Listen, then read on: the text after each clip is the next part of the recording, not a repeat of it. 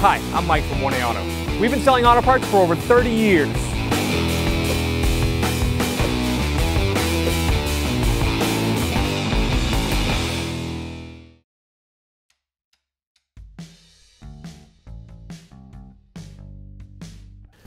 Open the glove box to remove it. There are 2 pins at the bottom. Push them towards the center. It will unlock the hinges. I'll give you a better view of these once I have the glove box out. One just fell.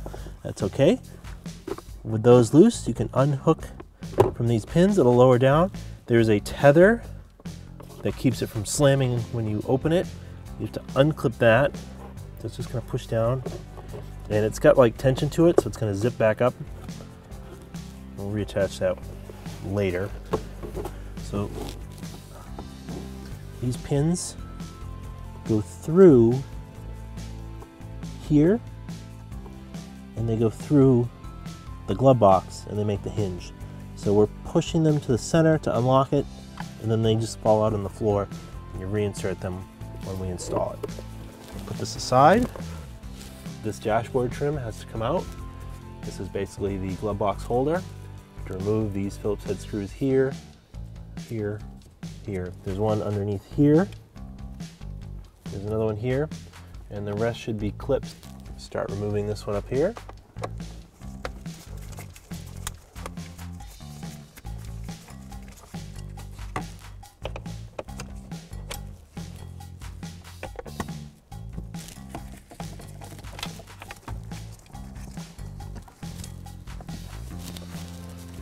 This one here.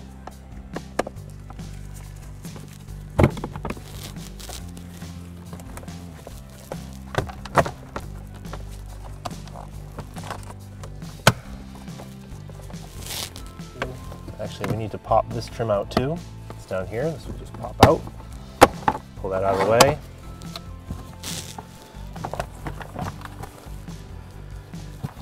Pop this trim out too.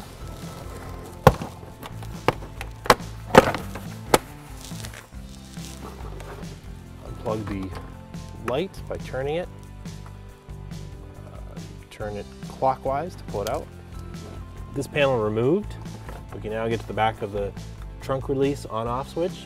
There's a small push lock on the back of the connector. You push it in, pull it out. Move this panel out. There are 2 push clips here. Push them in. It'll come through the panel. And that's how you remove that switch. Reinstall it. Push it through the front of the panel.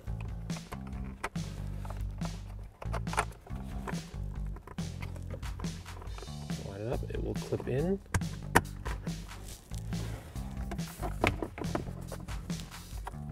Oops. Plug it back in.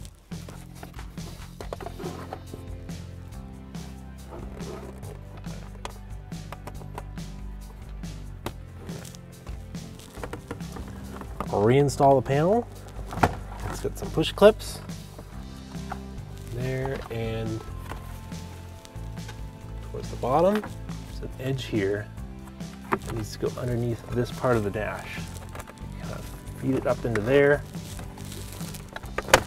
Just like that. Clip it up over here.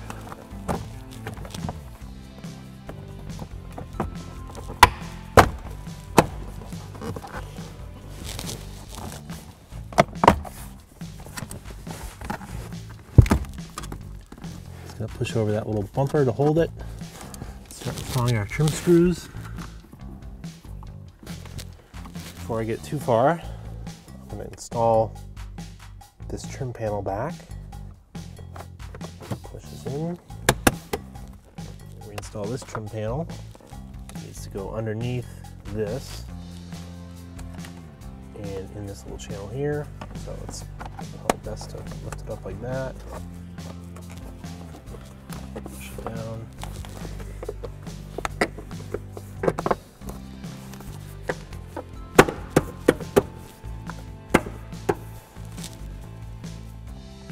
Finally, install the glove box lock bracket. Just sit on those little tabs and hold it in place. And there's one final screw. Don't forget, it's under here. We'll reinstall our glove box. Now, you don't want to forget this. It's kind of up here. It's this tether. It's like on a spring, like a damper. And just so when you open the glove box, it doesn't like slam open. It's got a hook into here in the glove box. Now, of course, it doesn't go that far. So you've got to lift the glove box up and try to slide this little button into the side of the glove box. It's a bit tricky. You have to hold the glove box up.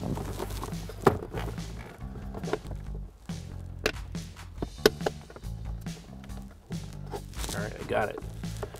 Now, those hinges, you can see there's a hinge here. It's gonna slide in between those two. There's one on each side. So I'm gonna actually put the holding tabs that are here and here. I'm gonna slide them into place. Get one in, get the other one in. So the glove box will sort of sit there. They get lined up where the hinges go. Now we need to take our hinge pins and push them into place. They're gonna go in from this direction. That's that one all the way through, but you're gonna line it up with the box, the glove box. All right, I've got one. I need to get the other one. You can actually lift the glove box up a little bit if it's easier.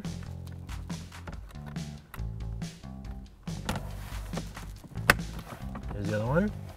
The glove box now hinges. Thanks for watching. Visit us at oneauto.com for quality auto parts, fast and free shipping, and the best customer service in the industry.